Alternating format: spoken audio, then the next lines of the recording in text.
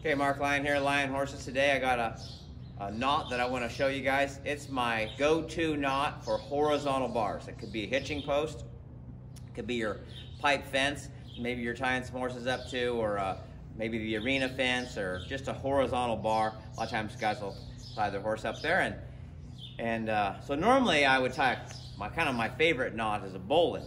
But the problem with the bowline is the loop, and so that horse can slide that loop up and down the pipe. And what will happen is sometimes they'll get themselves one of them will kind of move down, and pretty soon they've got 5 or 6 of them all crowded up into a little spot there. And so what happens then is one of them might go to kicking, or they might feel crowded, so it's just not ideal. So I like tying them so I can tie them wherever I need them, and they'll stay at that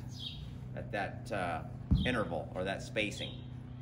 So for that, I use a clove hitch. So what I'm going to do is I'm going to go over that pipe, then I'm going to go over it again, and then I'm going to come through here like this. Now, a regular clove hitch, you'd bring it all the way through. It'd look like that. And that's pretty good.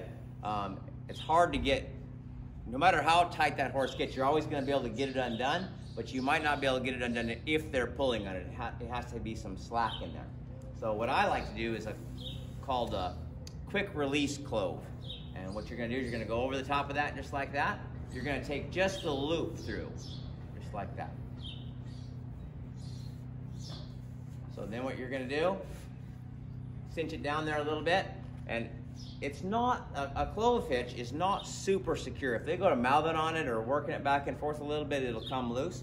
So what I do is I do either one of two things. Either I take this piece around and just put a little overhand knot on it like that. That'll keep it secure. Or the other thing I like to do is when I'm sticking it up here, a lot of times this little piece will be right there, and I'll take my tail through it. I'll pull it like that. And that way it's good and secure. It's not gonna, if that horse wiggles around on it or maybe even chews on it a little bit, it's not gonna come undone. And then if you need to, you take that tail out of there, pull on that piece, and it just comes off like that. So it's a good quick release knot for those horizontal rolls where you don't want that horse moving down one way or the other and crowding the other horses. So anyway, hope you like this tip. Remember, we're all trying to be the person our horse deserves.